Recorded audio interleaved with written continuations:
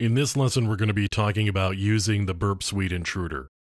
We've got all of these results here, and you can see there were a lot of vulnerabilities found, and again, that's not really surprising because I'm testing vulnerable web applications. These are applications that are specifically vulnerable just for these purposes of demonstration and being able to play around with them. So in order to use the intruder, I'm going to go back over to the Target tab, and I'm going to find a form that I want to do some work with. Let's take a look at the login page. So right here, I'm going to right-click on this here, and I'm going to send this to the intruder. And the reason I'm going to send this particular one to the intruder is because it actually has some form fields that I can actually do some work with.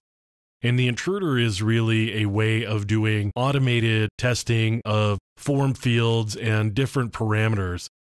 It's a way of turning these parameters and different parts of a request into variables that we can then quickly and easily insert different values into in an automated fashion.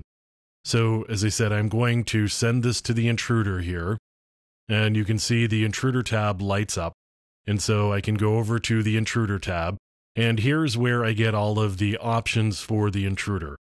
I've got the target here, the host and the port, those are there, and I could actually use HTTPS if I wanted to, but I'm not going to in this case. I'm just going to leave it just as port 80. That's the request that we were using when we came up with this particular form field.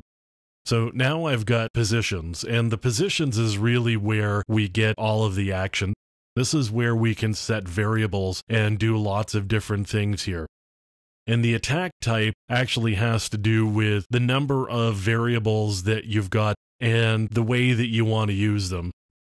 A sniper is where I've got one parameter that I want to do some work with, and I'm going to just use a single parameter, and I'm going to repeat some values through that individual parameter.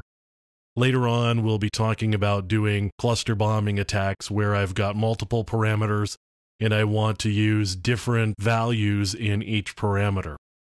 We're going to use this in just a minute to do some brute force password checking, and I'm going to use the intruder to do that.